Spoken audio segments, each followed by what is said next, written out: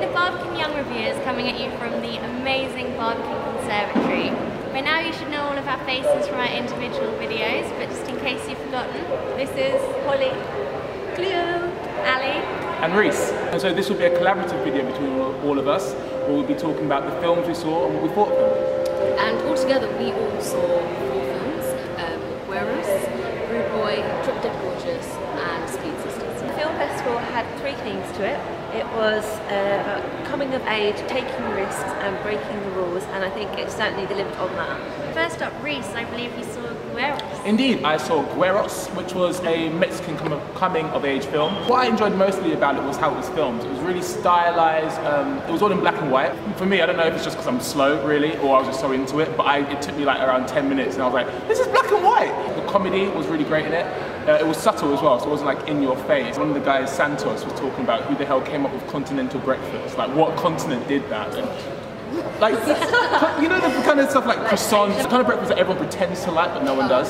So there's those kind of jokes in it. Yeah. Along the journey they go across so many different experiences. The main thing about the film though was the way it was filmed and the music. I didn't come out changed or anything, but I didn't regret watching it. I thought it was really cool. And it was in Spanish, so yeah, subtitles and all that. So Reese, you had quite a busy weekend because you and Holly also went to see another film after that. Yes, we did. So I dragged Reese in to see Speed Sisters with me. This was a feature-length documentary by director Anne Fairs. She wanted to go kind of back to her roots in the Middle East. When she was in the Middle East, she came across the first ever Palestinian female race car drivers and decided to make a documentary about them. First thing that came to my mind when I watched was, how is this not like a Hollywood blockbuster already? There was so much drama, you literally forgot it was a documentary. It still had a fictional arc to it, but every now and again you get these short, sharp reminders of what it is they were actually living in. It was really, really empowering. So Cleo, you missed out on Speed Sisters, but what did you see?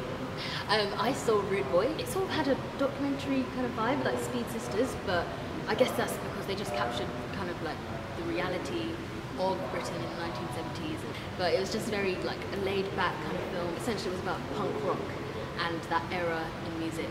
Mostly focused on the band The Clash. The backdrop for this whole film was their cover of the reggae song Police and Thieves by Junior Murvin, which was really amazing. You could really relate to some of the things they were saying, and the characters really raw and real. One of the main characters did a Q&A afterwards, and he even came in and said, oh, they just took me out of the street and said, do you want to do this? And he was like, yeah. And so I guess that really came through. Linking to the themes of the Chronic Youth Festival, taking risks and rebellion, absolutely relevant to what's going on now. So if you can get your hands on that film, definitely go and see it. So on the last night, Cleo and I went to go see Drop Dead Gorgeous.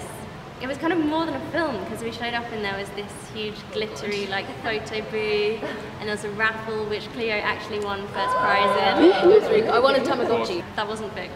No, it actually wasn't. It was really cool, and they did like a show reel of 90s trailers before the actual feature. Oh, yes. So you felt like you were actually really old. Cool. Yeah. So the film was a mockumentary kind of satirising American pageants. It starred a really young Kirsten Dunst, Denise Richards, Amy Adams in her first role in their Chronic Youth. Yeah. It was set in this Mount Rose, Minnesota, so it's like kind of Fargo, and they're all kind of backwoodsy, but the escapism of this glamour of this pageant kind of allowed these young people to see a way out. It was about young ambition. Definitely see how it then went on to influence like Miss Congeniality, Christopher Guest's Best in Show. Definitely go watch it. That has been our collaborative review of the film festival. Thanks for watching, we hope you enjoyed it. If you click around us somewhere, there are more of our previous reviews. Check out more events or festivals the young programmers are going to have. If you've seen any of the films or any of their previous events, we'd love you to comment below and love to hear what you thought about them. Yeah, stay tuned for our next Young Reviewers review. And don't forget to like and subscribe. Like and subscribe, like and subscribe. We'll see you later. Bye.